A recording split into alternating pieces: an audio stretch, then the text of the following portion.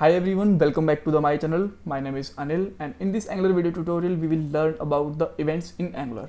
Even in the previous video we learned that how we can call a function on click event, but there is lots of more events which are very important, and as an Angular developer you should know about these events.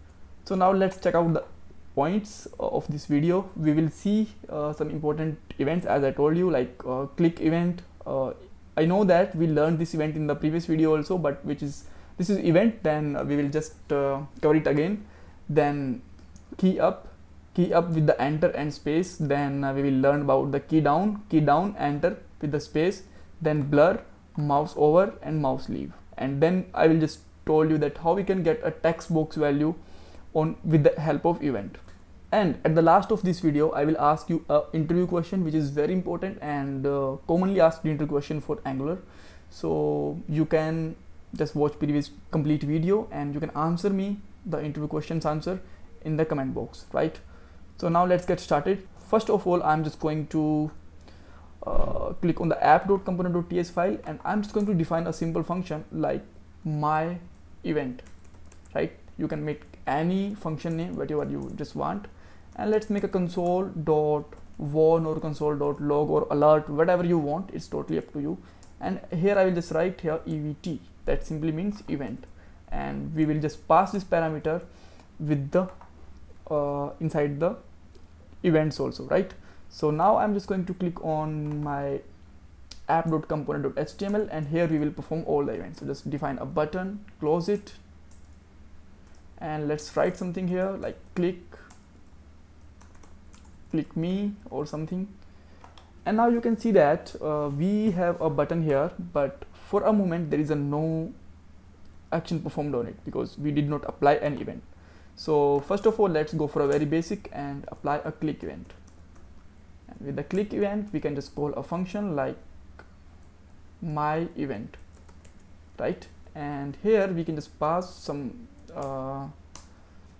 parameters so that we can just get this parameter here, right? So I can just simply pass here this is click event or something, whatever you just want. Now let's try to call it on a click. So whenever I'm just going to click, you will see a console warn here, right? So here you can see that this is a click event. You can call it again and again. This is working fine, great. So now let's see that how we can use the second event, which is keyup, right? So keyup is actually not possible on a button, so for that we can just take some input box, and this is great that we will also learn event with the button, event, and div and everything, right? So let's take some br tag so that we can just maintain some spaces, and just write here input type text, and let's close it. And here I am just going to define a keyup. So just simply write here key up, and here we can call a function. We can just call same function like my event, yep, and we can pass some value here, like I just want to pass here key up event, right? And now you can see that we have a text box here, and whenever I'm just going to press any key here, like I just put 1, then you can see that we are able to see this event. This is working fine, right? Now just you want to get this text box value with the help of the event, right? That how can I get it?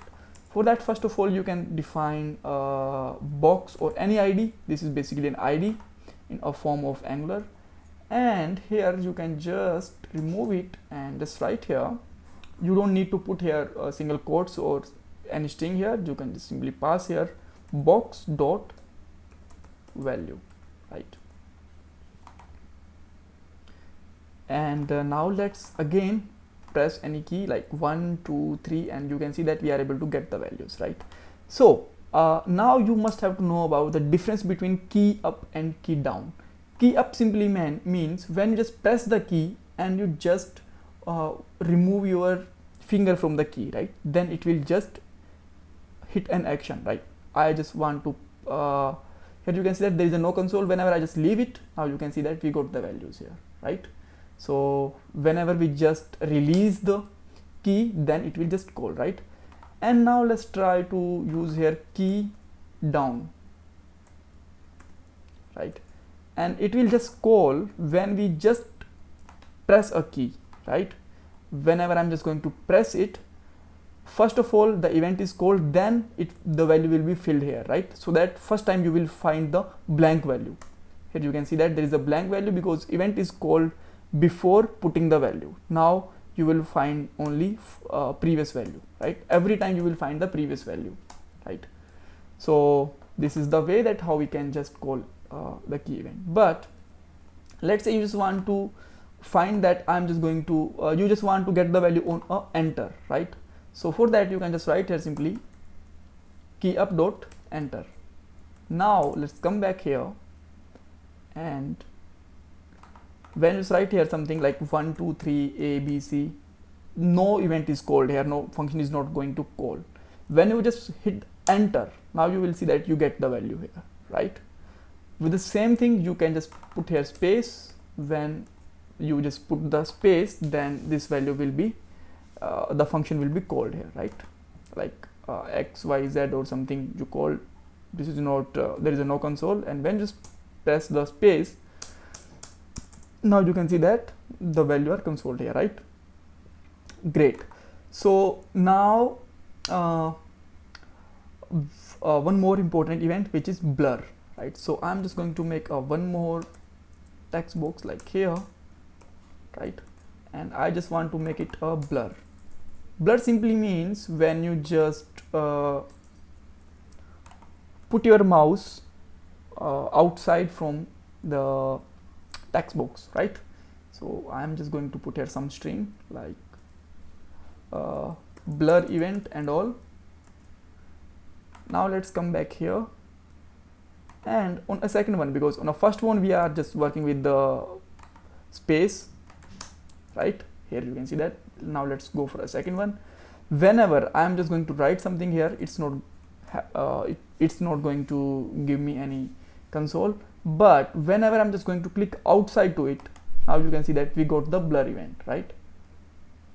So let's try again. Perfect. I'm going to put 1 2 3 and let's click outside here, right? Yep. 1 2 3. Yes, here you can see that we are getting a blur event. Perfect. So great. Now let's look on last two events, and this is the mouse event. So here I'm just going to take a h1 tag or div event element, whatever just want to put, right? And just write here mouse event or something, and I'm just going to put here some style so that I can just tell you the area of this h1 tag, right? So just write here background color is like sky blue, right? So now whenever I'm just going to hover it, there is a no event, there is a no console, no function calling, right? Now just simply write here event mouse over, and on this you can just simply write here event and just write here mouse over. Great. And now whenever I'm just going to over the mouse on it, we will just get a function called, or we got an event, right? You can see that. Great. That's working fine. So with a similar thing we can do one more thing. Let's say I have another one like with the color of red or something, right? And here we can just simply use here mouse leaf, right? And let's push the text box value event or whatever just want to put.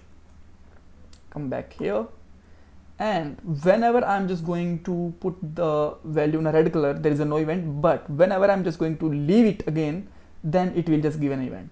So here you can see that there is a no event, but whenever I'm just going to pull my mouse away from it, it will just give an event, right? Here you can see that no event on mouse inside, mouse away will work as an event. Great.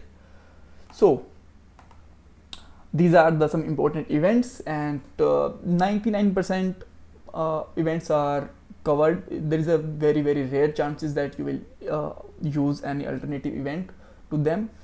Okay, so now the time of the question, right? So is it possible that I can use the two event on a single element? Like I just want to use the blur as well as I just want to use keyup also, right? Like this. So is it possible? If this is possible, you can just comment me. If this is not possible, then still you have to tell me. It will help us to the other developers who don't know this is it possible or not. And that's all. So thanks for watching this video. If you still have any kind of confusion, you can ask me in the comment box. Don't forget to subscribe my channel and like this video.